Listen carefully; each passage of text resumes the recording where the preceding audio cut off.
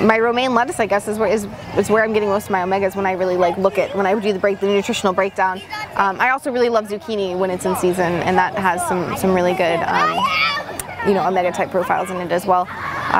So I never really focus on singular nutrients per se. I mean, I suppose if I develop an issue, then I'll look into it and see if I'm lacking something. But I more so try to just eat whole foods, because I think also, I mean, I'm sure you know this, like we're so overly reductionist with our nutrition these days, of like, oh well, this food has X nutrient, so we need to eat this, but we have to look at it, it's a package deal, a brick of iron has a lot of iron in it. It doesn't mean I should eat the brick of iron, so but yeah, my greens and vegetables are so important for the nutrients and the minerals and all of those.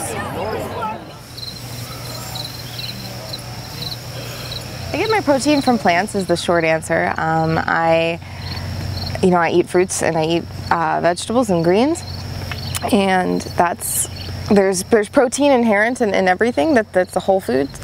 I think our nutrition, the way that we look at nutrition is very reductionist. We tend to look at an apple and say this is a fruit, and then we look at tofu or, God forbid, an animal's body, and we say this is a protein.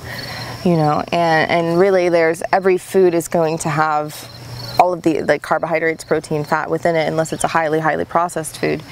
And so there's protein in fruit, there's protein in grains, there's protein in everything. And I actually get, probably because I love greens and I eat so much lettuce, I even get more grams of protein than is the minimum recommended daily allowance, just because of how I enjoy eating my greens.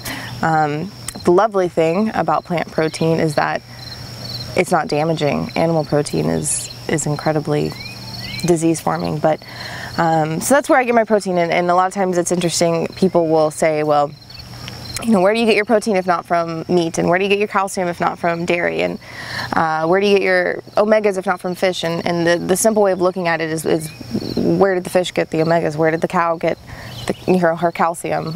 Where did the meat get its protein?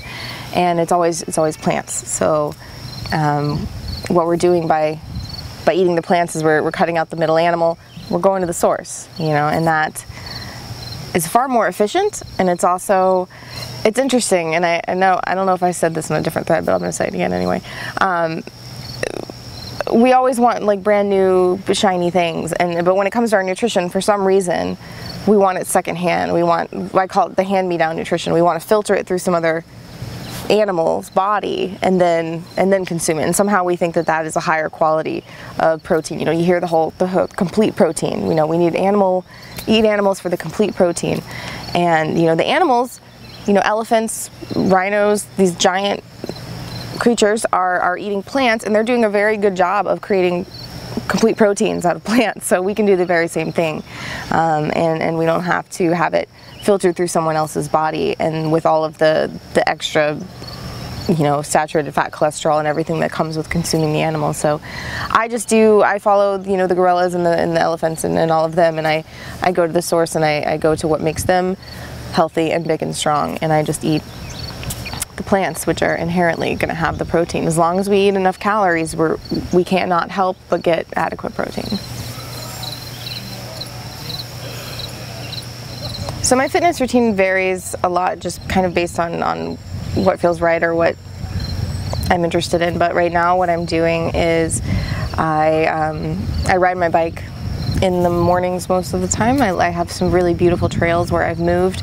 It used to be that I just would bike to get places, and where I lived I'd have to go about 45 minutes an hour one way to get wherever I needed to be. And now I live in a town where everything's pretty close, so I just go for rides on these really gorgeous trails. And then I also do weight training, and that's something I've always enjoyed. I was a competitive gymnast as a kid, and I did wrestling in high school and different forms of dance. So I've always really liked, kind of intense type of workouts to an extent. So I like to do, you know, heavier weights. I do that. And then only recently, because I'm preparing for you know, a photo shoot with a friend of mine, I've also incorporated some Tabata training, so like the kind of very intense interval things, which is not, it's a love-hate with that. But for the most part, I just kind of go with what feels good. And I do yoga as well.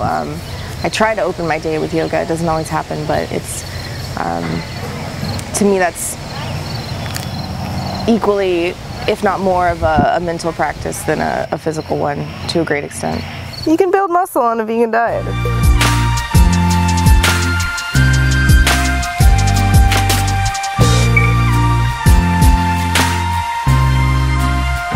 Everyone wants to solve world hunger, but we also want to, you know, eat our meat, dairy, and eggs, and all of those things, and that's what's taking food away from the hungry.